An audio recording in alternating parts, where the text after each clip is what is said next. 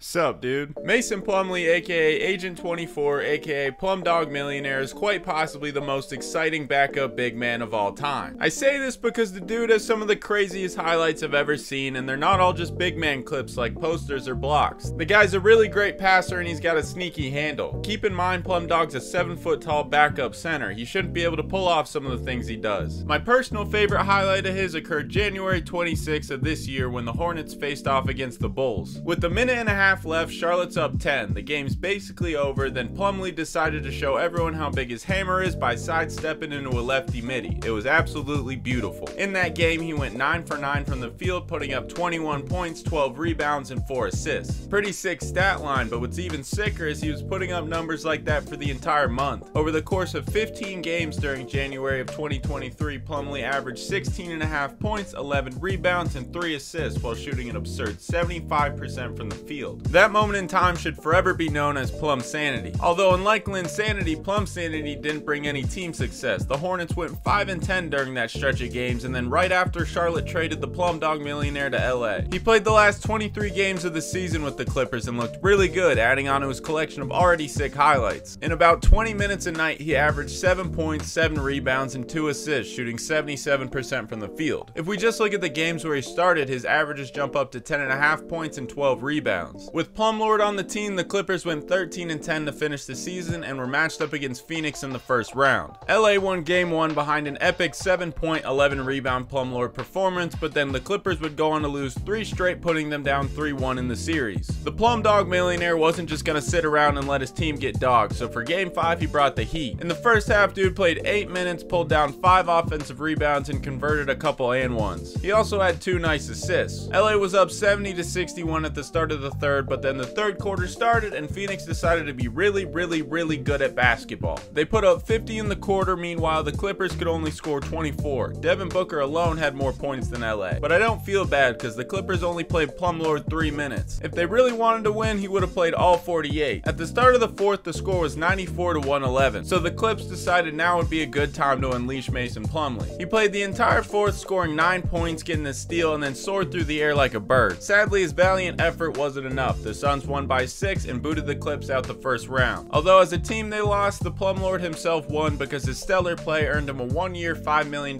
contract to stay in LA. I personally see that contract as a huge steal for the Clippers because Plumlee, in my opinion, is worth a lot more than that. Probably closer to, let's say, like 35 to 40 mil a year. I think he's worth that much because Jaylen Brown's getting paid 60 million a year and he doesn't even know how to use his left hand. Meanwhile, Plumlord was born a righty and switched over to shooting lefty because he simply got it like that. Another reason why Plumdog's such a beast is because he's one of 9 people to ever block a LeBron James dunk. Flashback to April 8th, 2014, Mason was just a wee little lad in his rookie season. The Nets were up 88-87, Bron gets the ball in the paint, rises up, and no sorry Bob, get that weak shit out of here. The Plum Savage strikes again. LeBron did end up getting the last laugh though, because a month later he fucked him up in the playoffs. While the Plum Lord is perfect and can do no wrong, there's a case involving him that doesn't really sit well with me. It all started during a game between the Nuggets and Thunder. Plumlee flies over Steven Adams, and instead of going for a layup, Steve catches him and saves him from injury. We've all seen it somewhere with the heartwarming music in the background and words on screen that say some shit like NBA player saves opponent from fucking dying, faith in humanity restored. Well, I'm sorry to say your faith in humanity will be lost after you find out what the Plum Lord did to Steve. While playing for the Hornets, he faced off against Steve's Grizzlies one night, and in that game he decked Steve with his back turned and then threw the ball at him. It broke my heart to see Plum Lord disrespect his savior like that, but you can't blame him. He's Mason Plumlee. He's fighting his own war and he has no rules, no boundaries. He doesn't flinch at torture, human trafficking, or genocide. He's not loyal to a flag or country or any set of ideals. He trades blood for money. He's the Plumdog Millionaire. That's all for this video. Click here to watch my Linsanity video. Thanks for watching this one. Bye, dude.